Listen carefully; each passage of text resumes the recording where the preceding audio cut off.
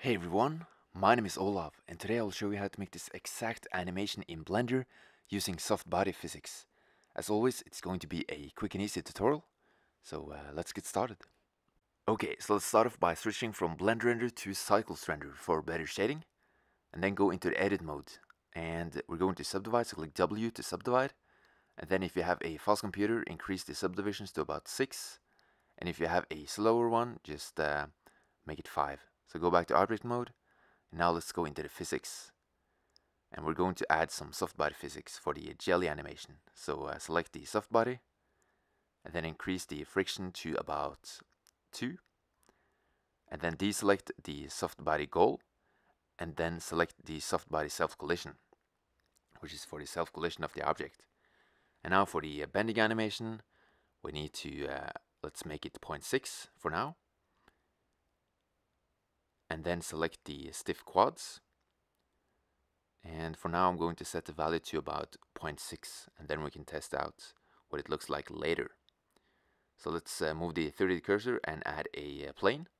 So left click below the cube to move the 3D cursor, and then click Shift A to add a plane. Click G set to grab the plane on the Z axis, and click S to scale. And this is going to be the floor, so add the collision. And if you click play, you'll see that the cube now falls down and make a wobbly jelly effect. Okay, so now let's try to experiment with the values. So let's change the values to 0.4 and 0.4 for the bending as well. Let's go back to the first frame and see what it looks like. Now I think the animation looks a little bit more interesting, so let's keep it at this value. The next step in the tutorial is to add some additional subdivisions to the cube. So let's go into the modifiers, add modifier, and add a subdivision surface modifier.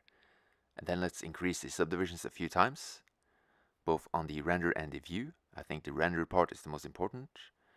And let's go into the edit mode, go to edge select, click A to deselect everything, and then hold in Alt and Shift. We're going to select all edges of the cube because we need to change the mean crease value so that the edges become sharper. So just hold in Alt and Shift and select all of them, like you see now. Okay, I think that's all. And then click N, and then change the mean crease value to around 0.7 or 0.8.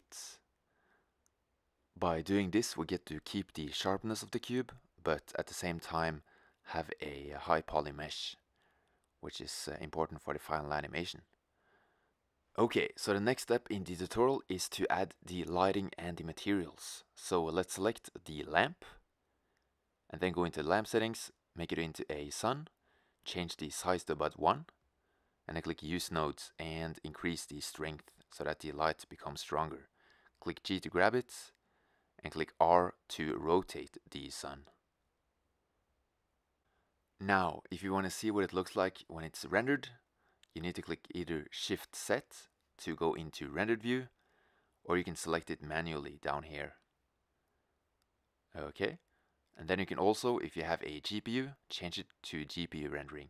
And if you only have a CPU, you can just keep using the CPU. It doesn't really matter.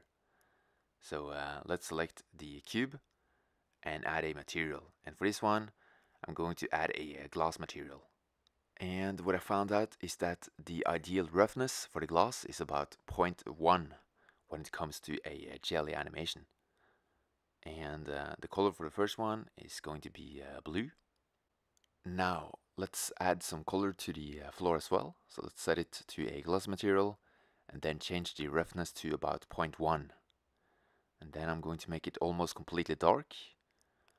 And let's go into the world settings and change the color of the world to be almost completely white because I want some lighting in the scene. And I'm also going to scale up the floor, so click S to scale up the floor. And now let's try to play the animation from the first frame. And I think it looks great. So now it's finally time to add additional cubes. And what I'm going to do is to duplicate this one and then make them crash into each other. And then at the end, we're going to bake the animation, which is going to take quite some time, but that's okay. Now, to duplicate it, you first need to right-click to select it, and let's also go into the physics settings and add the collision physics so that they can collide into each other. And then you can finally duplicate. So click Shift D to duplicate, and then just move the cube wherever you want it to be. I like to set them on top of each other so that they crash into each other, because that looks really good, as you saw in the final animation, which is actually this animation. So click G to grab it. Okay, so now we have 6 cubes, and we don't need any more for now. So let's just see what it looks like in render view, and later on I'm going to add some more colors. But before we can render the animation, we actually need to bake the animation. So hold in Shift and select all of the cubes. And if we just see what it looks like in real time, it's going to be too slow, as you can see. So we need to bake the animation. So I'll go into the Subdivide catch and click Bake All Dynamics. And that is going to bake the animation for all of these cubes. It's going to take quite some time, as you can see. I think it took me about maybe an hour. But as you saw in the final animation, it's worth it. So after the baking is done, we can try playing the animation. So just move in the timeline, and you will see what it looks like. And as you can see, it looks great. I love the movement of the cubes. So let's go to the next step of the tutorial, which is to add more colors. So let's start selecting the different cubes and add additional materials. Select this one first, and then what you need to do to keep the material but add more colors is to make a new one by using the plus sign. That way you will keep all of the settings, but you can change the color. So let's start adding a few different colors. The first one can be green, for example. Let's make a new one and make this one red. And let's make this one maybe pink or purple. And let's select this one as well and try with yellow. I'm not going to spend too much time changing the colors, so just choose whatever color you want, and then we can move on to the next step of the tutorial, which is to move the camera. So click numpad 0 to see through the camera, right click to select it, and I click Shift F to use the fly cam. And you can move around with W, A, S, and D, and then E and Q to move up and down. So let's just make sure everything is within the frame of the camera throughout the whole animation. And let's just move the camera a little bit up so that there's more space for the cubes. Let's play through the animation.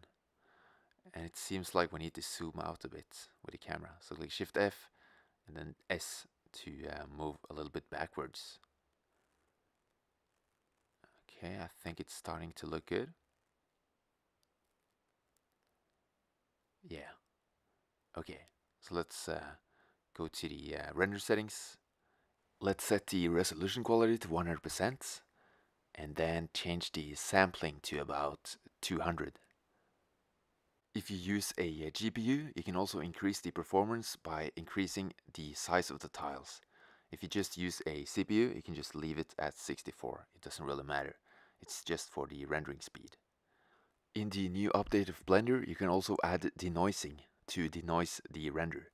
So let's just make a test render to see what it looks like before we start rendering the animation itself. So this is what it looks like after I sped up the rendering, and I think it looks nice. So I'm going to change the colors back to green, red, and blue to this. And then we need to make a folder for the rendered images of the animation. So make a new folder. I'm going to name it Jelly. And I'm going to call the animation just Toots. And let's just see through the animation and see if it looks okay. I think it looks okay. And I might set the end frame to about 200 because we don't really need the lost frames because there's no action in the lost frames. So let's just end the animation at 200. And then we can finally render the animation. So click animation, and after about 24 hours, this is what it looks like. I hope you liked the tutorial. If you want to learn how to make a super heavy tank in Blender and at the same time support my channel, make sure to buy the Great Tank course, now available at udemy.com. Thanks for watching and subscribe.